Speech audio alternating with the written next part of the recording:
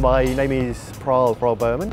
I'm the curator of the art projects section of London Art Fair. I've worked on the art projects bit since it started in 2005. London Art Fair has been going 23 years now. Its point has been to start off the art fair year.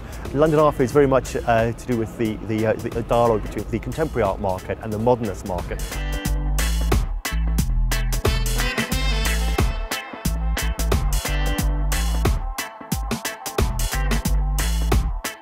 We're currently in the main atrium of London Art Fair. The fair is split up into 3 levels. There's a ground floor bit, there's a mezzanine bit, which is just behind me, which is the main bit, and then obviously there's a balcony area around, which goes all the way around. Then obviously at the moment the entire fair is currently being installed.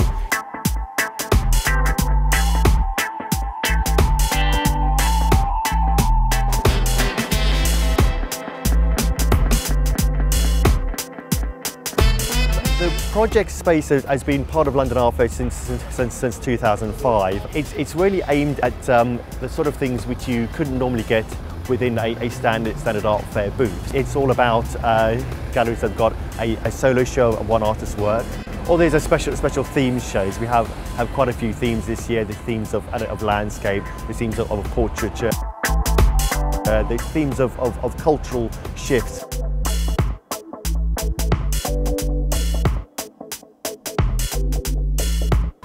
Also to do with the legacy of the financial crises. One example of artists using humour, there's a work here called But, which is also very much about, obviously there's a butt is to do with the actual gun butt that is in there, but also to do with whether sort of artists and population in general have been the sort of butt of some financial joke. You can see as far as this painting here, you've got a very, an apparently solid ceiling structure at the top, and then it's only a matter of, you can see how precariously it's built right on the edge, and then the results of that is something that is just built similarly on an edge. It can easily be there can be a small tectonic shift, and then it doesn't take very much for everything to fall down. It's one of the things that artists are commenting on is the sort of protests that have been going on about the financial sort of the crises and the cuts and the financial privations that are starting from that. So this artist is very much dealing with those in a sort of humorous manner. There's an ongoing thing about Britain, about British people writing in a very civilised way, where there's other countries they'd be slightly more aggressive, they would try to change things.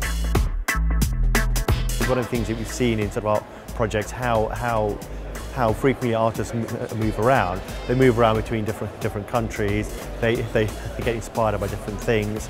I suppose as part of the art world is getting ever more sort of globalised. I think artists are getting their inspiration from a wider and wider source.